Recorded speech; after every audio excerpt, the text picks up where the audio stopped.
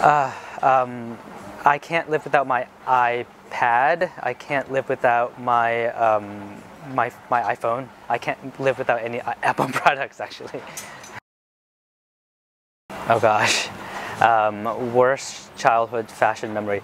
I think I was in the 5th grade, and I had just moved to the States, and everyone was really into Hawaiian shirts at the time, and so I had to have one, and it was fine. It was pretty enough. It was cool enough, but there was this this bare naked woman that was on the back of the print of the shirt that I didn't notice when I bought it, and so when I wore it to school, like everyone just like started making fun of me. They were like, why do you have this girl on the back of your shirt? So it was kind of traumatizing for me.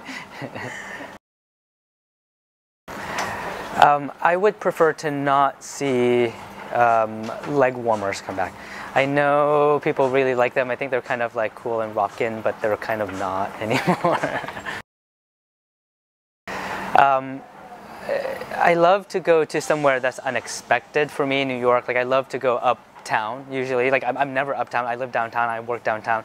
And for me, to go up to like Madison and kind of have that experience on a weekend is kind of great. I love to go to the Carlisle Hotel actually and have tea there. But then there's a bookstore that I go to there that's got the best fashion books and magazines and photography books. So I usually try to raid that when I come uptown.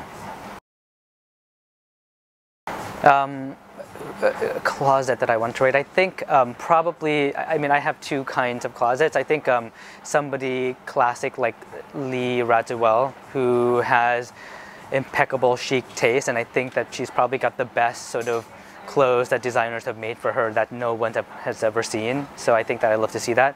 I also love to see some closet like Linda Evangelista's closet. Somebody like a cool supermodel that's been around in the age of excess and probably has a ton of clothes.